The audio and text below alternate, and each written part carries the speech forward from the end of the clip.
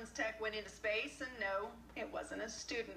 But a group of students did launch a high-altitude balloon this afternoon. This is so cool, you guys. It was the differential equations class from Tech's Northeast campus. They attached a camera to the balloon to capture some images, and some great images they got. The class is going to use the data to learn about mathematical concepts like rates of speed and drag coefficients. They say it's a great way to use what they've learned in school in a practical application. Look at that.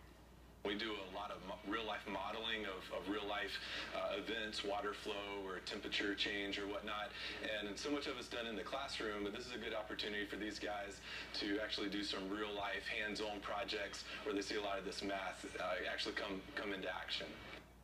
The balloon went so high into the atmosphere it could actually see the curvature of the Earth. It finally popped and came to rest near Sumter, where the class was waiting to retrieve it. Very cool. And today